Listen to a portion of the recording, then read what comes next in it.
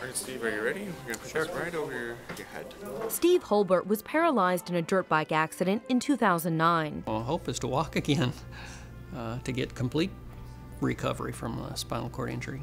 That helps to improve the signal-to-noise ratio. Neuroengineer Jose Luis Contreras-Vidal is researching brain-machine interface, collecting information about how Steve intends to move through as few as 12 non-invasive sensors that detect brain signals escaping the scalp. Contreras-Vidal's interface would let Steve control the exoskeleton legs with his own thoughts. So that next time we can use that information to go straight from the brain to the robot. What we are now addressing is what's the best way to allow this close interaction between the machine and the human body and the brain, right?